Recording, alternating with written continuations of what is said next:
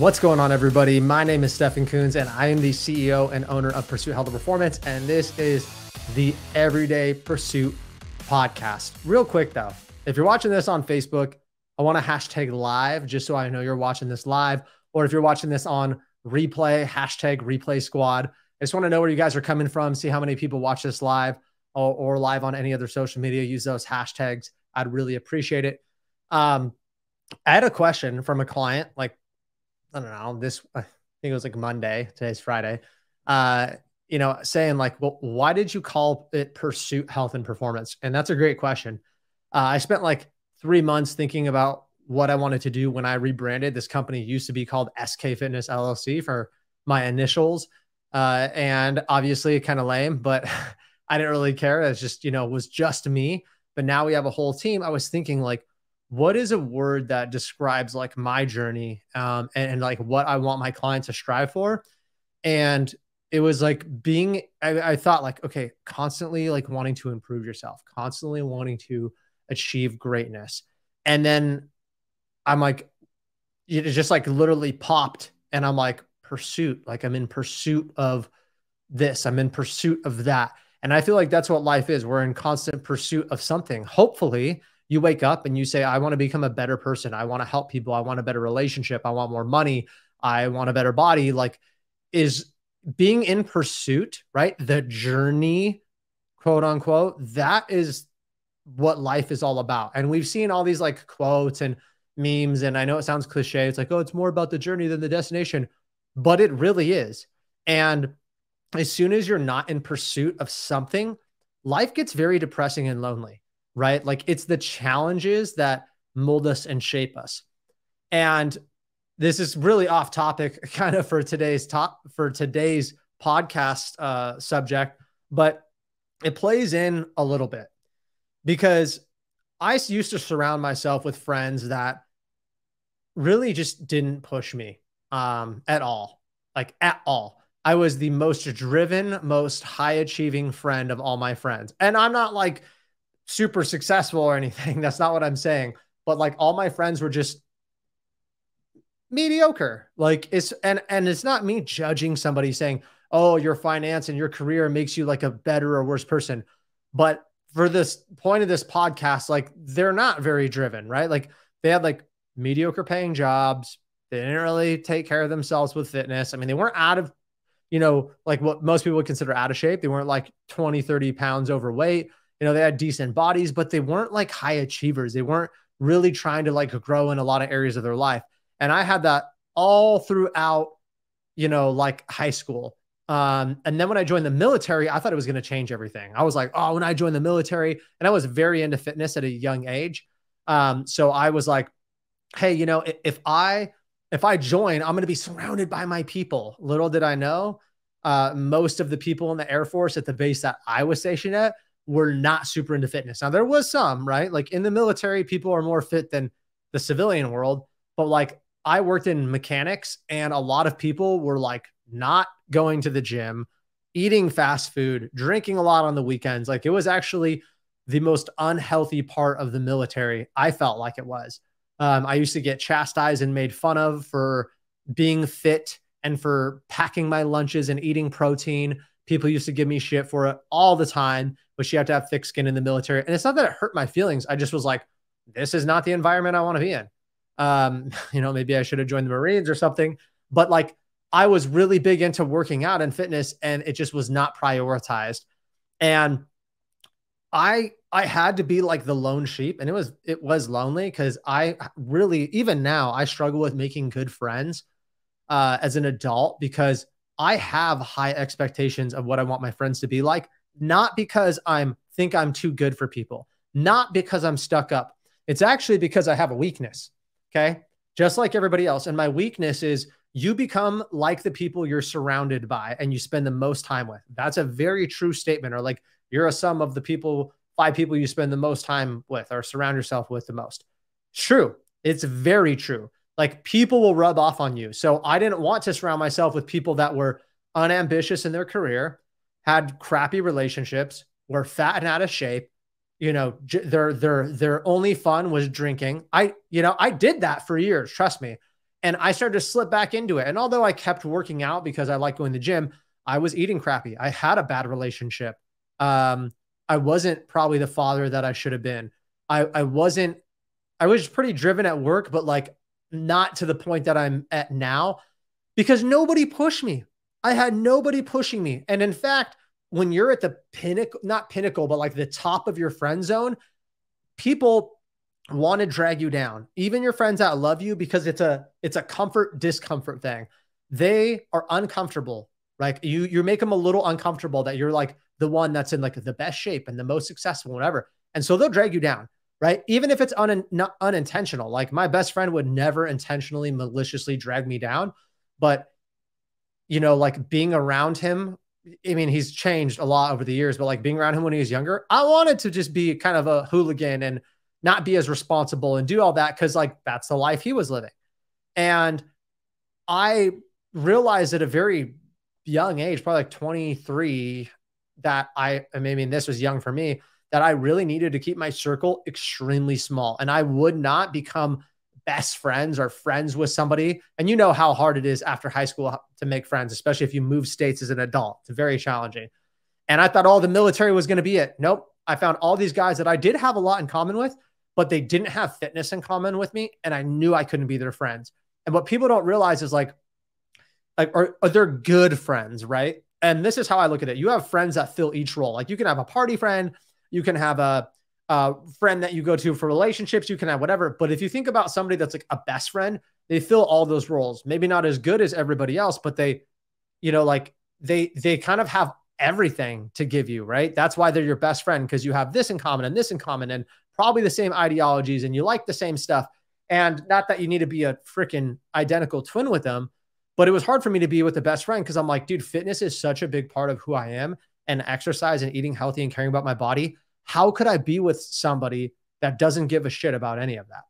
Like, it's very challenging. It's like being in a relationship with somebody that just doesn't care and never eats healthy and never wants to exercise. I mean, even my wife and I, like, I am more into fitness, than she is, but she prioritizes her health still and her looks and takes care of herself. I couldn't imagine with being, married, like some super fit, good looking person that's very ambitious, being with somebody that is, the opposite. Like, it just probably wouldn't work out. And this isn't me for coming from like a shallow point either. This is just coming from a point of like, you need stuff in common with the people you spend time around. Like, I'm sure you don't pick your friends that have nothing in common with you, or the big things in your life are the complete opposite. And so the reason that I was held back a lot in my fitness journey is because my friends were, it's my choice, but my friends were really making me like out of shape, because if it wasn't for them, I wouldn't go out and drink.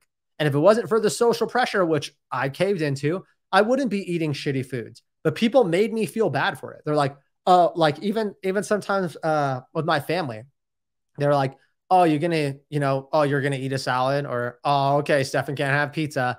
And people do that because it makes them feel uncomfortable that they don't have the discipline.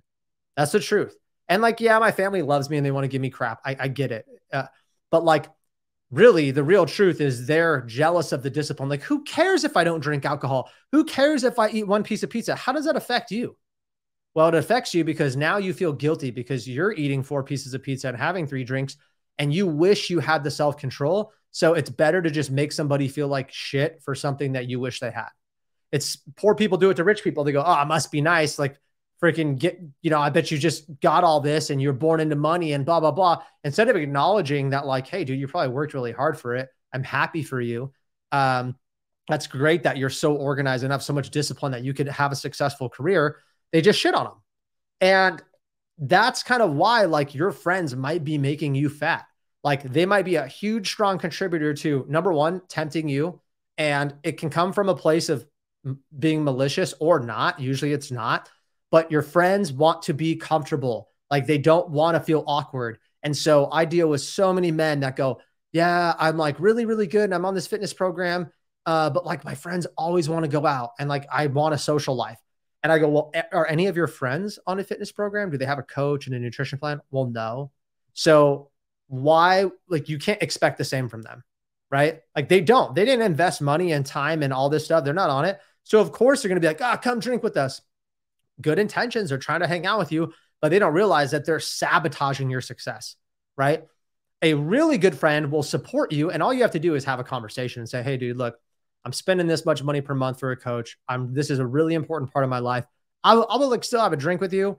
But like, I have to kind of change what my lifestyle used to be like, because that lifestyle made me have a gut, and I have low energy and I don't feel good. And I really want to turn my life around. A good friend is going to be like, yeah, dude, no, I get that. Maybe I should do that too, or at least support you or not pressure you. And the people that do pressure you, I'm sorry, I don't think they're good friends. I think they should sit there and if food's an issue, if alcohol's an issue, if partying's an issue, they should support it. That's like you saying, hey, I'm really tempted to cheat on my spouse if I'm put myself in this environment. And then you're like, because right, you're tempted to do something maybe you shouldn't do or shouldn't be doing or isn't conducive to your relationship health. And your friend's like, nah, come out with me and do it anyways. Not a good friend, right? So you're telling your friend like, hey, when I put myself in these environments, when I'm going out all the time with you guys, I'm literally going the opposite direction as my fitness goal. It doesn't mean I can't do it at all. I can't do it at the level you guys are at, right? And just look at your friends. Are your friends who you want to be like? Are your friends your dream? Are your friends like, I want to be like that person, right? And I'll be super honest. We make a joke in my house. I have no friends. I mean, I kind of have friends. Like I have my OG friends from high school that I really like. I love them and I look up to them in some ways, but I don't want to be like them. I don't want to have the careers they have or have the body they have or whatever. And like they have some things that are awesome about them, and we've really are like brothers, but I'm not like aspiring to be like them. So it is hard because I am a newer entrepreneur and I want to surround myself with people that are actually better than me, like have better relationships, are better husbands, dads, owners, everything, because then they're going to push me and they're not going to let me settle for shit. And it is hard. I'm telling you, one of the hardest things to do is, and you'll find this everywhere on social media, is giving up relationships, like giving up relationships that don't serve you. I had to do it with people that were really close to me, really close family, because they were toxic and they were literally bringing me down. And I'm going to tell you right now, as soon as I was able to cut ties or set very, very clear boundaries, my life actually skyrocketed. Like I've even had to do that with my own blood and flesh mother. Okay. Which is, that's a story for another time, but like I've had to set those boundaries. And as soon as I did, my career actually skyrocketed and my stress went down, and it was more of the life that I was envisioning for me. Okay. And you have to live out your dream. If you're going to let your friends hold you back, this is the real truth. And this is a hard pill to swallow.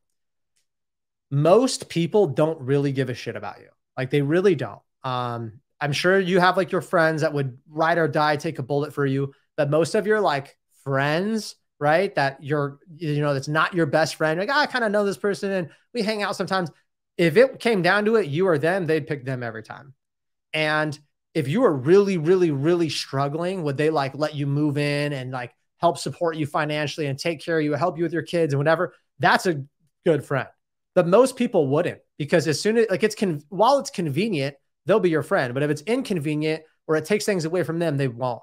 And a lot of these friends that feel like, oh, I have to hang out with them, or, oh, they're part of my social circle. Dude, they don't care. If they cared, then you could have a conversation with them and they would support whatever you're doing and be proud of you and encourage you, not sit there and shame you and make you feel like shit or social pressure you so they feel more comfortable in the situation. That's the truth. That's the real truth. And if it means you have to cut friends, if it means you have to cut family, do it. It's going to be the hardest thing you do, but those will be the chains that are holding you back for the rest of your life. And you know it. Just think for a second. Who's your shitty friend? Right? I think we all have one. Like, who's your friend that's like always trying to get you to kind of maybe get in a little more trouble, or maybe do things that like, like they're pushing the boundaries. That friend needs to go. That friend needs to go, or you have to set very clear boundaries they respect. And if they don't respect them, they have to go. Family too, because you'll stay down and then you're going to be like, oh, well, but it's my friend. Oh, but it's my mom. Oh, but it's my sister. Oh, but it's whatever. Oh, it's my spouse. And then you're the one that's going to be unhappy. And you're the one that has to live with all those emotions and all the feelings and all the regret and all the, oh, I didn't achieve this and I didn't achieve this and my life sucks. That person really doesn't care because their life is their life and your life is your life. Like that's the truth. Like, you know, and I'm not saying emotionally they don't care, but not enough to make a difference, right? Like if you ask me, like if I think people care that people outside the US are suffering and in poverty, yes, I do think people care. I think people are good. I do. But I also think that a lot of people don't really give a shit because what are we going to do? Like I just give away all my money. Like there's only so much we can do. And I think a lot of people are in that mindset. Like, and some people do. Some people take extreme action and they go and they do mission trips and all this. But most people have a good heart. They're not bad people. They just like don't know how they would fix that issue. And a lot of these friends are like that too. They want you to do well. They don't want to see you suffer, but they're also not going to really like do anything and get creative to help you or make them feel uncomfortable so you feel more comfortable. They're going to kind of be a little bit selfish. And I had to learn that the hard way from getting fit shamed, which is a very true thing. You might laugh and be like, oh, haha. No, just like fat shaming is kind of a thing, right? Like if that's a thing, then fit shaming is a thing. Cause I've dealt with it my entire life, right? Like people make jabs at fat people or say they're lazy or whatever. Okay, dude, if you hang around people that are not into fitness and you're into fitness, ask any person, you get shit your whole life. And people have made me feel stupid and worthless and called me obsessed and said that I'm crazy and all these other things, which I have thick skin, but it's kind of hurtful. I'm like, dude, I could literally be doing so many negative things with my life, but I work, like all I do is work, exercise, like train and hang out with my family. That's basically it. That's basically it. I think that's like pretty good to put my time. I'm taking care of my family and my friends, people I love, taking care of my employees and helping people all over get in shape. And then I take care of my own physical body and spirituality and all that stuff. So yeah, that's where all my time goes. I'm not doing a lot of like entertainment and numbing myself through getting drunk all the time and partying. I used to do that. Oh yeah, every weekend in the military. But it's also because I was surrounded by friends that didn't give a shit and they didn't prioritize anything health. And in fact, I tried. I'm like, you want to go to the gym with me? And they go and they would hate it. And I'm like, okay, so when I ask you to go to the gym or do anything physical, you don't want to do it. You say it sucks, whatever. But like, if I complained about going and drinking, you're like, oh, you're a pussy or you're whatever, right? Like I'm telling you, the social pressure was super hard. And I had like a 2-year stint when I went through my divorce. Well, I guess like a year and a half where I was still in the military. And I was very, very lonely, very lonely. It was just me and my son. And I didn't really want to get in a relationship, but I am very social and I wanted people, but I couldn't find any people that I wanted to be around. And I would rather be around toxic people that aren't part of my lifestyle than be alone. And that's what I chose.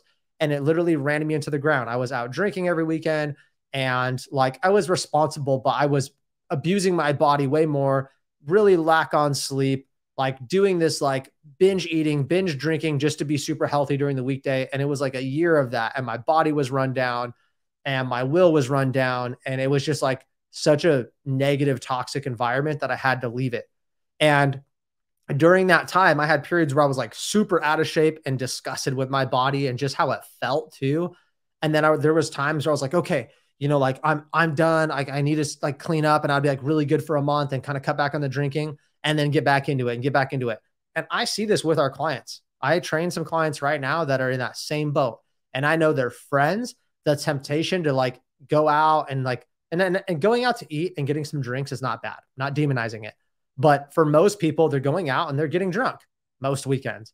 And when they're drunk, they're probably eating shitty food. Like it's very hard to improve your physique when you're getting drunk every weekend, even if your macros are on point in training. Trust me, I've tried it.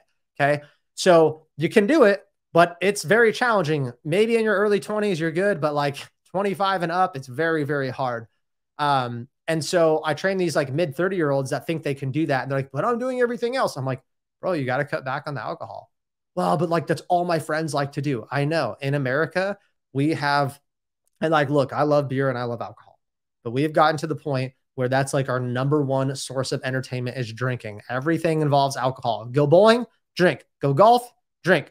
Go to the movies, get a beer. Like everything involves drinking. So it is very hard to remove yourself. And then if you don't drink, you're weird. Like that's kind of how people view you. Like, oh, you're the weird guy. Why aren't you drinking? Do you have alcohol issues? I tell people like, no, I have zero alcohol issues, zero cravings for alcohol. What if I just don't want to feel like crap? Is that okay with you? Like, and it sucks having to be around these people and explain yourself. And the real truth is, trust me, I've tried this. You will fall back into that every time, because you really hit this crossroad where you're like, so do I just not hang out with my friends and do I just never go out and have no social life, or do I give in? What if you had friends though that drank in like very moderation and very seldomly, but they did positive things, right? Like things that didn't involve alcohol and crappy food, where you could prioritize your health, but you were still bonding. And I got into this out of the military. I had friends that did mountain biking.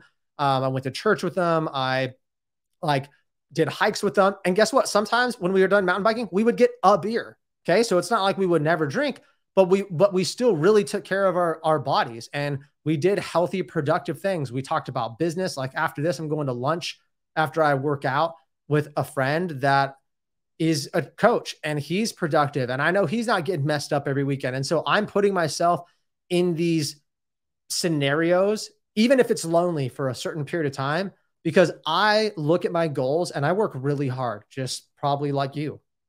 And I don't want anything to deter me from it. The only person I would let deter me from a goal is somebody that really would care. But the problem is those people that are deterring you, they don't care. Okay? They don't really care.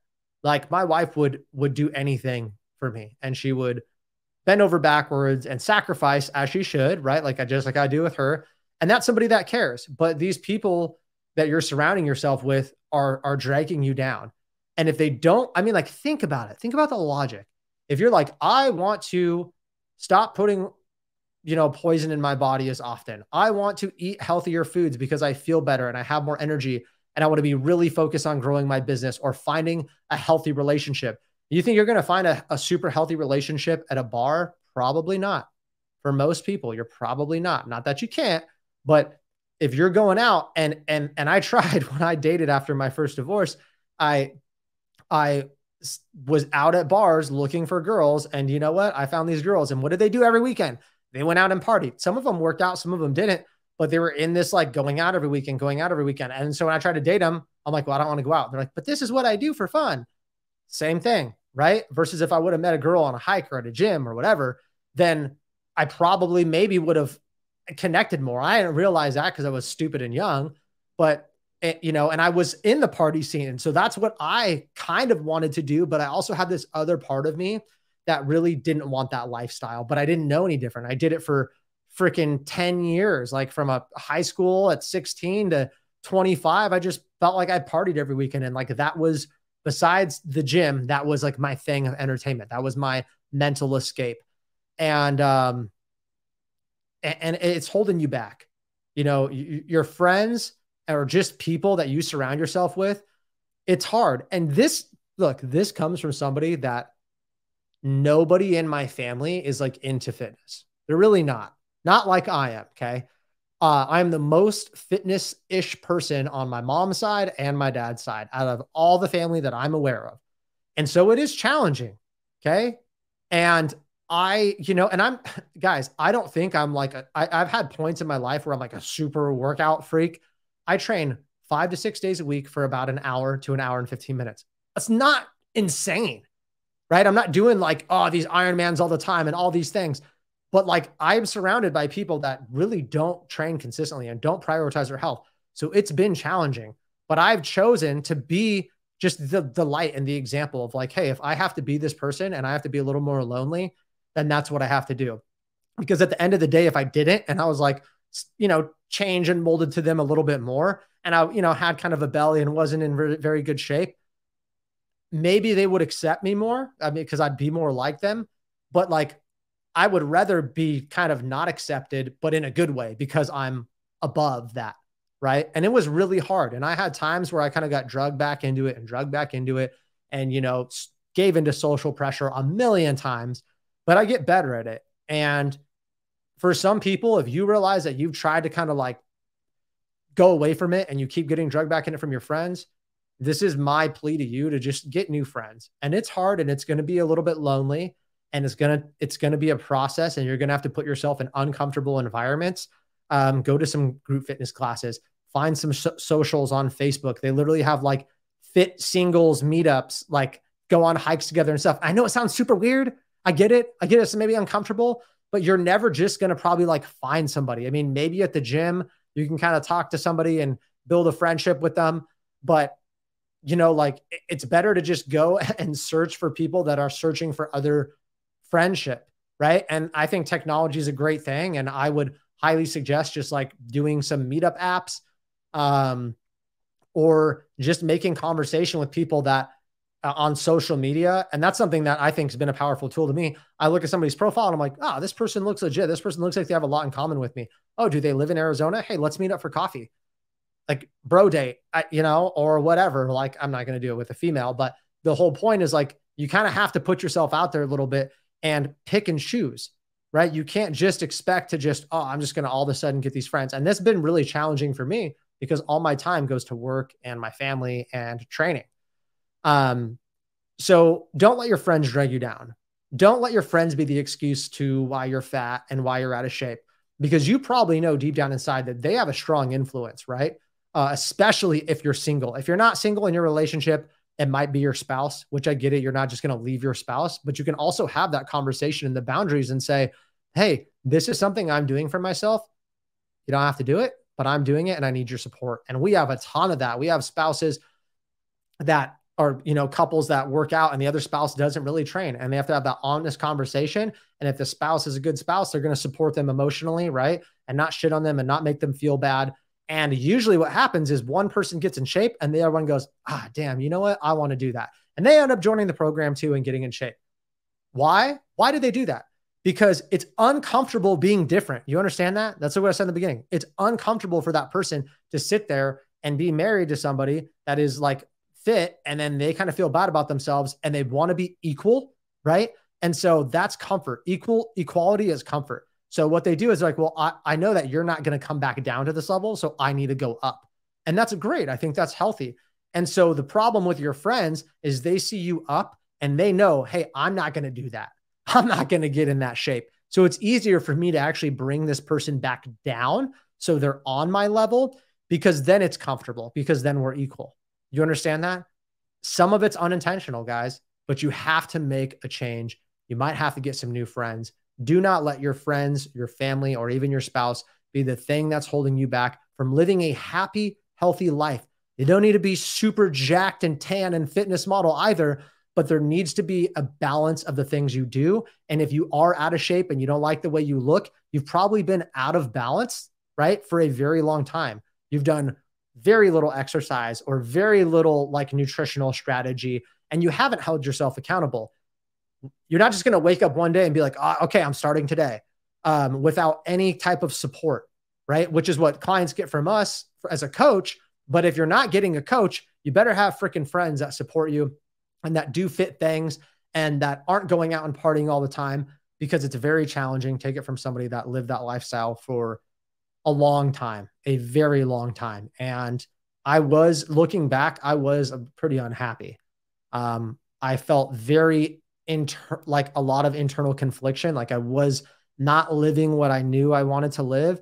And it really caused a lot of stress, which caused me to drink more because I wanted to numb it. I didn't want to face reality of like what I was doing. Now I'm much happier. I'm building more of the life that I want to live.